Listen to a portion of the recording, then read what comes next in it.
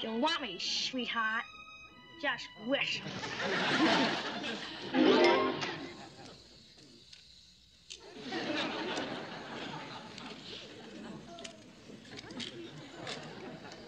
Hi, Mom.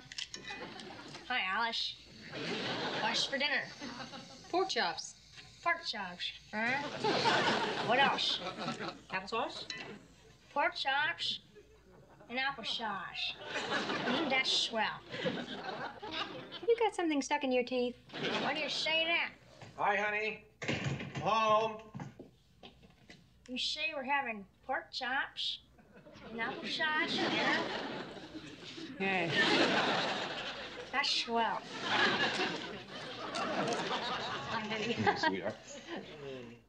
What's for dinner? Pork chops and applesauce. Huh?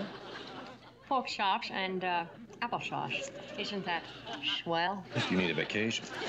Guess who's coming to dinner? Psychiatrist, I hope. No, I think it's Humphrey Bogart. I'm not sure.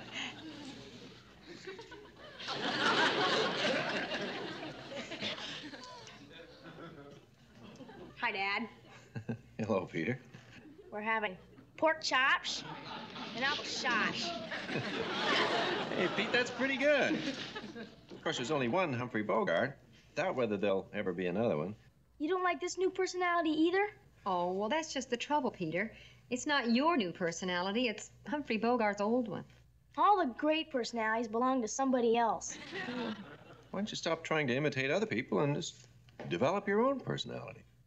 It's not going to be easy.